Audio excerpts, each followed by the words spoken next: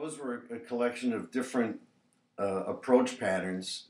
Okay, now we're going to use an example of two different chords, one bar each. We're going to go from a C chord to an F chord and look at the various ways to get from one to the other.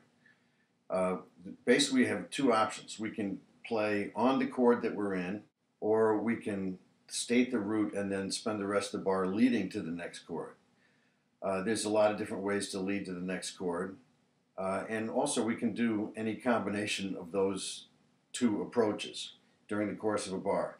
So here's a C chord to an F chord, one bar each.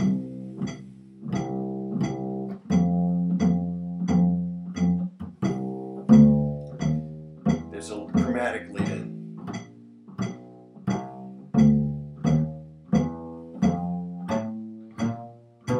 Now we're going to play on the C chord and on the F chord. C, lead in F, lead into C, lead into F, lead into C, play on the F chord.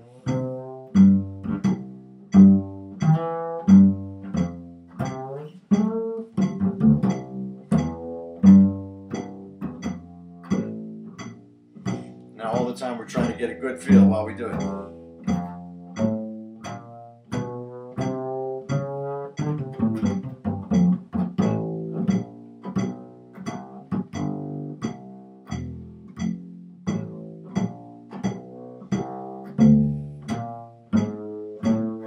Now that was those were changing tones around to a chord tone.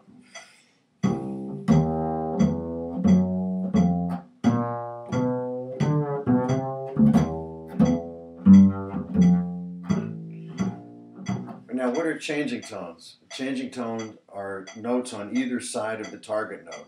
The targets in this case are C and F. Okay, so we're playing a C, and then we're going to play notes on either side of the F as an approach to the F.